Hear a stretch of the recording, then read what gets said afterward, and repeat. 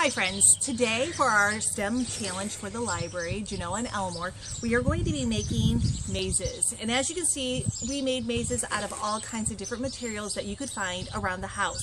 This one is made out of a paper plate and some straws. Here I have a cookie sheet with Play-Doh and Q-tips. We've got a box here that I made, and it's not even a maze, it's kind of like a Planko kind of game that you can do. We did some out of Legos.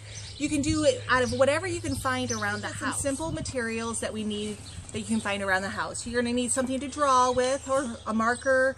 You're going to need some scissors, glue, tape, a box or a pan or a paper plate, any of these kinds of things, Play-Doh, tape, straws, stapler, pasta, anything that could work. The next step that you're going to need is you're going to need to come up with a plan. So you're going to want to take a few minutes to figure out what kind of plan you're going to want. You are going to then want to draw out your plan on your paper plate or whatever it might be. Once you have a route that you want to go, you can then draw that out. Then we can start to take our utensils, whatever we want, pasta or straws, and use that to glue down the walls for our maze. You could also use cardboard, leftover cardboard from the box that you cut up. You could use paper, notebook paper, anything. You could make tunnels. You could be as creative as you want. As you can see, I started here. I have my start and finish line. I've already taped down one straw. You're going to want to cut your straws. I'm choosing straws. You can use pasta, you can use Q-tips, or anything that you can think of to make your path for your maze. You can use any kind of ball that you want. If you find a golf ball around the house, or a bouncy ball, a marble.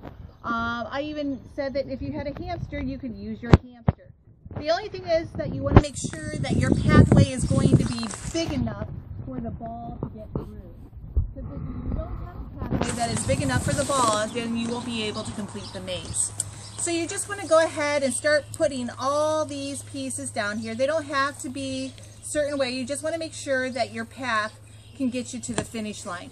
And if you want to be a little, make it a little interesting, make some obstacle courses. If you take a closer look at our Lego one, we have some alligators in there, some danger scenes and stuff like that. Like I said, have fun with this, and please send us your results. Show us your results on the Elmore Genoa Library page or on the comments right below.